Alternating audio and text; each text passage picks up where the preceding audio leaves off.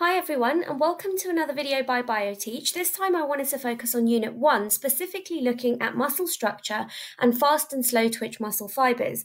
Many of you have got the Unit 1 exam coming up in January, and so I thought this would be a good revision source for you, just to recap any of the lesson materials that you might need for the exam.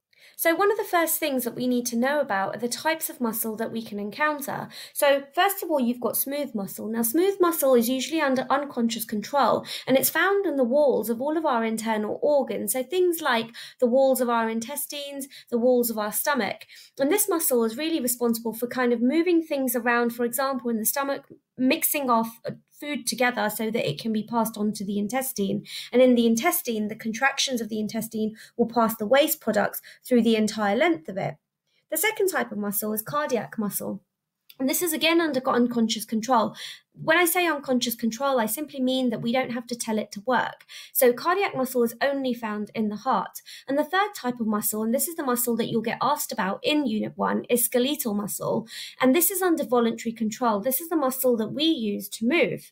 So what you need to know about this muscle is its structure and its function. So one of the first things that I want to show you is this image over here.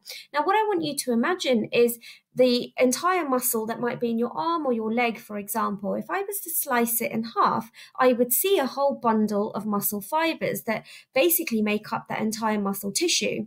I use this analogy of spaghetti in a packet to help you understand how the muscle fibers might be composed or put together. So if you imagine a packet of spaghetti, each of those strands is known as something known as a myofibril. And if we put lots of those together, that's what forms our muscle tissue. So similarly, in our muscle, we've got bundles of these muscle fibers that are put together to form the muscle tissue.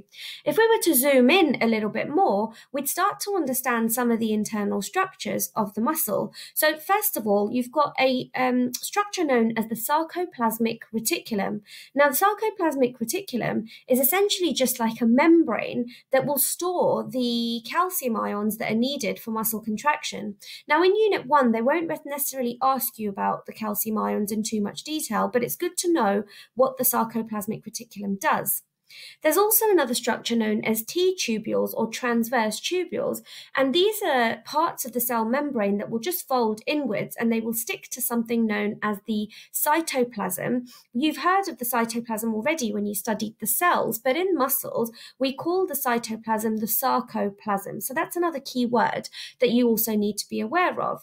And these transverse tubules are really important because their job is to help to spread that electrical impulse that you've learned about in terms of action potential and so on.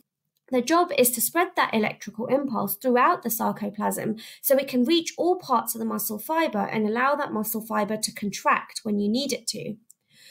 So when we zoom in a little bit more into the myofibrils, what we see is that it's made up of two key types of protein, and these are your contractile proteins. One of the proteins is known as myosin, and the other one is known as the actin.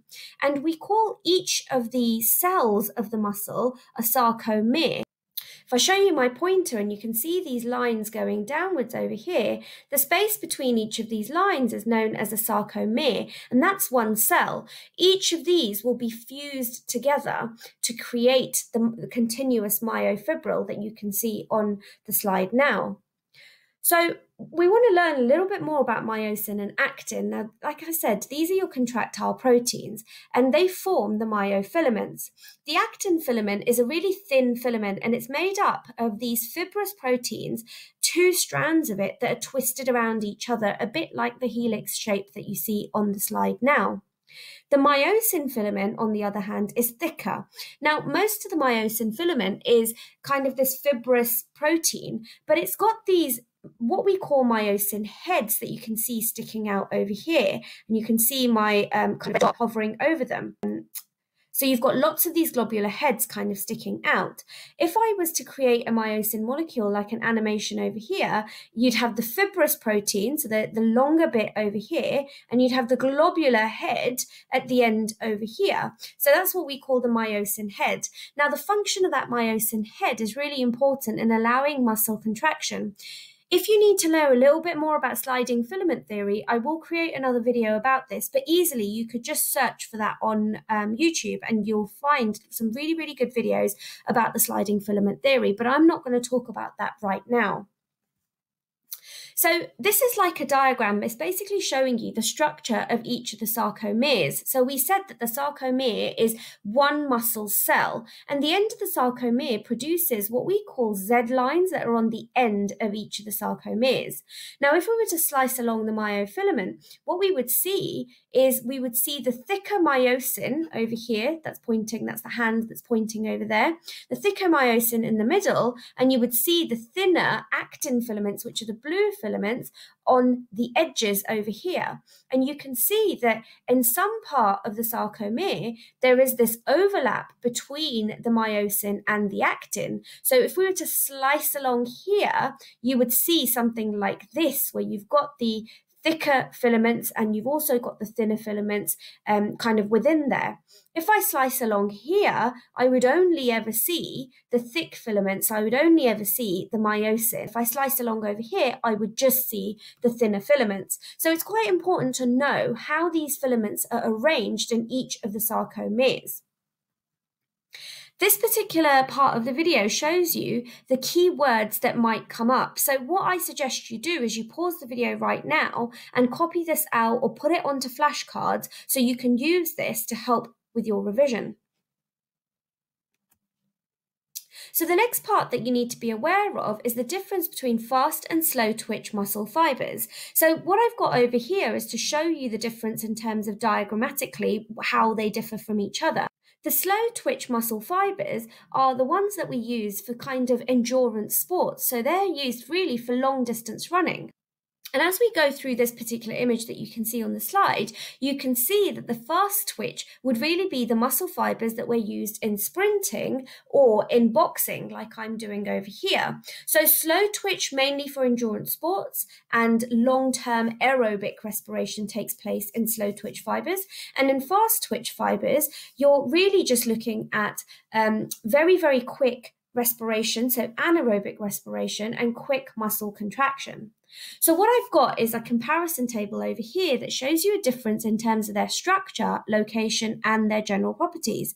So if we look at slow twitch fibres first, we know that slow twitch fibres contain a large store of myoglobin, and that myoglobin is essentially very similar protein when we compare it to hemoglobin, and it's got a rich oxygen supply.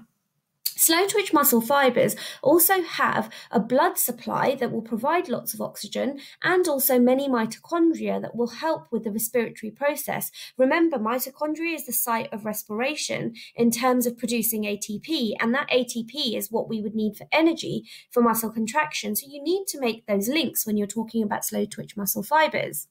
Slow twitch muscle fibres are located in the calf muscles. Just as an example, obviously they're located all over your body in different parts, but calf muscles is a good example to give. And in terms of their general properties, they contract slower and they respire aerobically for longer periods of times when compared to fast twitch. And the reason they can respire aerobically is because they've got a really rich blood supply and a myoglobin oxygen store, and so they will allow you to have this constant supply of oxygen as you exercise. In comparison, the fast twitch muscles have much more myosin filaments and a larger store of a chemical known as glycogen. And we'll talk about what glycogen does in a second. We talk about in terms of fast twitch, we talk about how they can contract faster and therefore provide shorter bursts of very powerful contractions. And they're really adapted for very quick sports, so things like weightlifting, sprinting, boxing. So I've got like a comparison over here that should help you understand the functions of slow and fast twitch. So in slow twitch muscle fibres, the energy is released slowly through aerobic respiration, and each of the fibres in slow twitch muscle fibres have lots and lots of mitochondria for ATP production. The fibres will also have lots of blood vessels to provide oxygen for aerobic respiration. In terms of fast twitch muscle fibres, they will contract very quickly and they get tired very quickly. And something that I've not written written on there is that they tend to respire more anaerobically than aerobically. Now, I said earlier that fast-twitch muscle fibres have a supply of glycogen. Glycogen's a really important chemical because it's a source of glucose, and it can undergo something known as glycolysis to release energy for the muscle fibre. Glycogen is essentially used in respiration to produce ATP, and that ATP can then be used for muscle contraction. So that's really important for you to be able to know and write down in your revision notes. So I've got some past paper questions to kind of talk you through to help you understand the demands of the questions and the kind of keywords that you'd need to mention. So this first one over here says skeletal muscle enables voluntary movement. Figure 3, which is the image that you can see there, shows skeletal muscle, muscle fibers, and myofibrils. Name the 2 contractile proteins found in skeletal muscle myofibril. So you might want to pause the video now and write down your answer. So as you wrote down your answer, you should have said that actin and myosin are your 2 contractile proteins that you would find in muscle fibers. The next part of the question says, name the cell surface membrane of the skeletal muscle cell. Again, lots of students tend to get this particularly confused because there's so many key terms to know. But in terms of what the cell surface membrane is, you should know that it's the sarcolemma. You shouldn't say sarcomere because that's actually the muscle cell, and you shouldn't say sarcoplasm because that's the same as the cytoplasm of the cell. The next question said skeletal muscle contains large stores of glycogen. Explain the function of glycogen in skeletal muscle. So if you just pause the video now and have a go answering this question from the material that I've just covered, then we can go through the mark scheme. Okay, so the mark scheme says that you have to say that glycogen is a source of energy or an energy store. You could even say it's a source of glucose. That glucose goes forward for respiration and produces ATP. And for another point, you could say that that ATP is used for muscle contraction or movement. So learning it in terms of the mark scheme is quite important, I think. It means that you don't write too much in the exam, particularly when time is of the essence. And it also means that you're kind of getting straight to the point where the examiner can qualify you that mark without having to read through tons of waffle. The next question talks about 2 main types of skeletal muscle fibre. It talks about slow twitch and fast twitch. And it says that marathon runners have a higher percentage of slow twitch fibres in their skeletal muscles. It also goes on to say that there's more mitochondria in slow twitch fibres than in fast twitch fibres, and that marathon runners can run longer distances than sprinters. The actual question says explain, so say how having more mitochondria in the muscle fibres enables the marathon runners to run for longer distances than sprinters. So feel free to pause the video now so you can have a go at this question. The question is for 4 marks, by the way, so you need to make 4 key points. Okay, so in terms of the mark scheme, one of the main things you need to say is in terms of the mark scheme, one of the main things you need to make reference to is the mitochondria, because that's what the question is asking you. So the first thing I would say in terms of the mitochondria is say that it's the site of aerobic respiration. Then you can link that saying that if there's many more mitochondria, then you will produce much more energy or much more ATP. If you've got lots of mitochondria and you've got lots of aerobic respiration taking place, then you will also produce less lactic acid. Remember, lactic acid is a byproduct of anaerobic respiration. And then a final point to talk about the fact that because the slow twitch muscle fibers are aerobically respiring, they will take a longer time to tire. You could also talk about the fact that muscles won't be exhausted as quickly. So hopefully that's quite helpful for you in understanding how you could answer an extended response type question. So if you've got any more questions about this, then give me a shout by leaving me a comment underneath the video. Please share this video with anyone who you think might find it useful. I will be posting up some more videos before the actual exam, so just give me a shout if you've got any requests at all. Thank you so much for watching. Bye for now.